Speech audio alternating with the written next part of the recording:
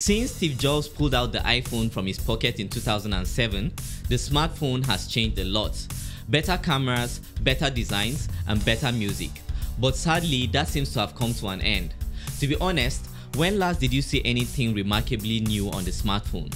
Be it an iPhone, a Samsung, or Techno. The most innovation we see on the smartphone these days is just about who can fit in more cameras on the back of the phone, who has longer battery life, and who has higher refresh rate, blah blah blah.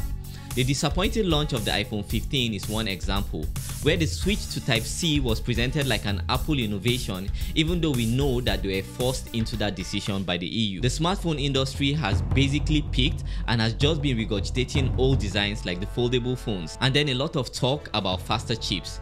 And while this is not inherently bad and shows the maturity of the industry, the truth is that we might never see anything spectacularly new or exciting on the smartphone again. We have definitely come a long way from the first Motorola cell phones, which charged about 12 hours for 30 minutes of talk time, to what we have today.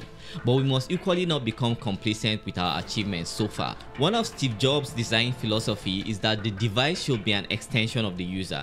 It should feel like it's a part of them. And even though we have come a long way, we are not really there yet. You can argue that AR and VR devices like the Vision Pro and Meta Quest take us a step further, but really, unless these things become a lot smaller, there is no way we are going to wear them through the day the way we just take our phones along. And in my opinion, that is a big limitation. But this company named Humane has taken it further with a device I am quite excited about. Humane was started by two ex-Apple employees, Imran Chowdhury and Bethany Bongiorno. I hope I pronounced that right. And you can see the influence of Apple experience in the design and presentation of this device. The device is called the AI Pin. It has no screen and no dial pads. You just tap on it to prompt it to listen and take action based on the command you give to it. Unlike the Apple Vision Pro or the Meta Quest, which I don't think anybody will wear around for a whole day, it's actually very possible to wear the AI Pin throughout the day and not feel like a weirdo. You see, the trend of innovation so far is that the size of the devices have continued to decrease as the compute power increases.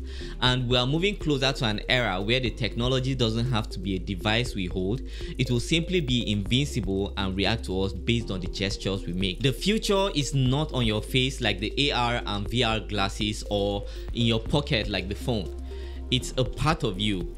And this is why we have people like Elon Musk coming up with the Neuralink. In this video, you can see the AI Pin on Bethany, Imran's wife. It's almost invincible.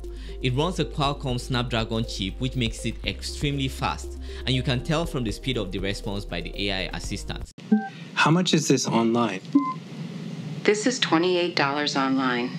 It has an ultra-wide RGB camera with depth and motion sensors. You can play music, hear your text messages, emails, and schedules read back to you. There are a number of hand gestures to control the device, like pinching your fingers, closing your hands, or even moving in a certain way. You can use it to search your phone or make calls. You can even use it to communicate with people who do not understand your language and have it translate what you said to them in your voice. Casi listos para enviar la versión final.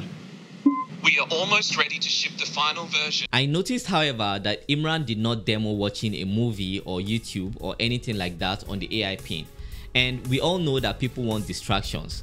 We want to watch movies and all that stuff, which is why the mobile phone gained the attention it did. It gave us everything we already did on a device we could carry anywhere. And social media is also widely used just like that. That might be a limitation that would disrupt the adoption of the AI Pin. I have doubts in this regard. Also, the AI Pin starts at $699 with a $28 monthly subscription that gives you access to a large suite of services, including music from Tidal, access to Microsoft, Slack, and a host of other services.